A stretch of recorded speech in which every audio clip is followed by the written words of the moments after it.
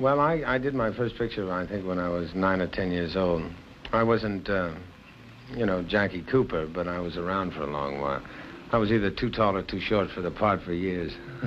About The Fugitive, of course, everyone's talking about, will you ever find your killer, yeah. but it's a great series, and I know it gives you a lot of satisfaction, doesn't it? Well, it does, mainly because people like it, and for an entertainer, after all, that's the applause. You know, you don't, in the business of making television or motion pictures, you don't hear people applauding, so you can only get it from their reaction as it comes back to you, and that's part of it. And also, I think that everyone connected with the show tries to make the best show possible, which is something that every actor likes to be a part of, you know, where the intention is to make a good show. You know? Well, the natural question is, how long is it going to go on? Will we ever find her? I'm about ready to give up. I'm tired.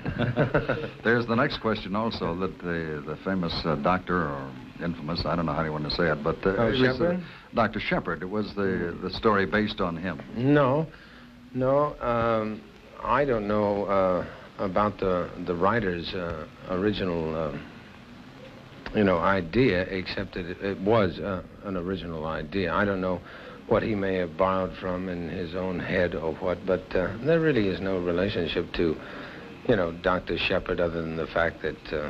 well, the fact that you were both doctors and yes, you both lost your wives. There are some similarities, but he went to jail, and the fugitive, you know, by a quirk of fate, was able to escape and is now trying to survive. I guess that's the theme of the show, survival. You know? David, I must ask you this, because so many wonder about it. When you have been in the industry as long as you have, and yet have been, so to speak, at the door, yet crossing the threshold has been such a job. What were the many problems that you had? Oh, trying to eat was one. That was a big problem. No, well, it's like any other profession. You try to be as good at what you do as you possibly can. And you hope that someone will agree with you, you know, when you reach a certain area in yourself that says, well, I'm a professional actor.